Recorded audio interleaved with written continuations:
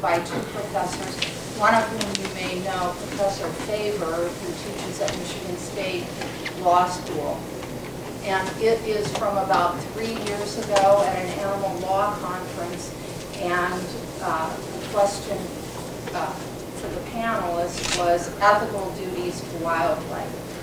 I felt that the topics that they brought up were of importance and use in this setting here, given that we don't have a whole lot of time. All right, so ethics and law. When we're considering this topic, wildlife, human-animal, human-wildlife conflicts, as well as deer calls, I think that the concept of the other is useful. This is a philosophical concept, and it's often used when we're discussing animals and our relationship with animals.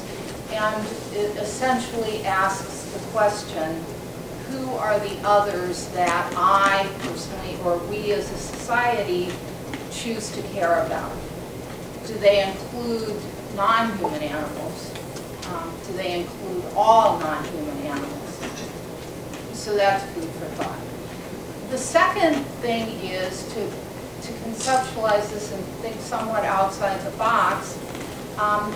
The traditional framework for analyzing questions having to do with wildlife and wildlife conflict is the hunting, conservation, and wildlife management paradigm. The discussion that I referenced talks about a rights framework, or perhaps I would prefer calling it the legal interest of animals. It's a less charged word than rights. So, in other words, is our legal system capable of recognizing the interests of wildlife?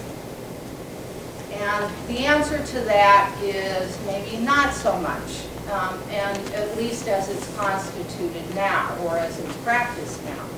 And there are a couple of reasons why. First of all, our legal system has a binary or dualistic nature where we look at living creatures and we put them in two boxes, humans in one box and everyone else in the other box.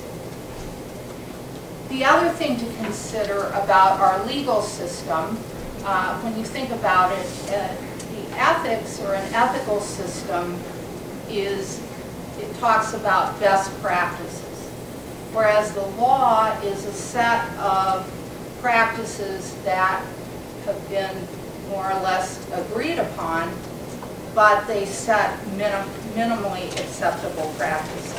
So if you do take a look at the discussion between Professor Faber and Professor Waldo, they go into certain details about how we can use our existing legal system and what modifications there could be to it to increase representation of the interests of individual wildlife. But that's beyond the scope of today's discussion.